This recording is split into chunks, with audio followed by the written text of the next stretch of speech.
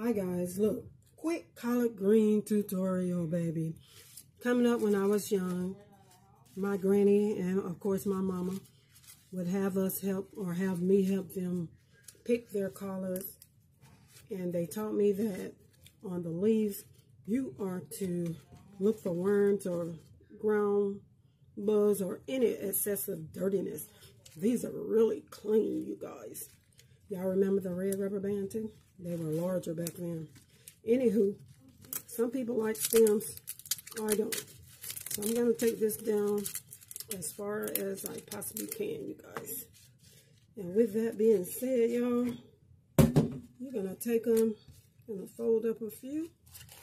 I see new schools, they use the cutting board, but I'm still going the old back in the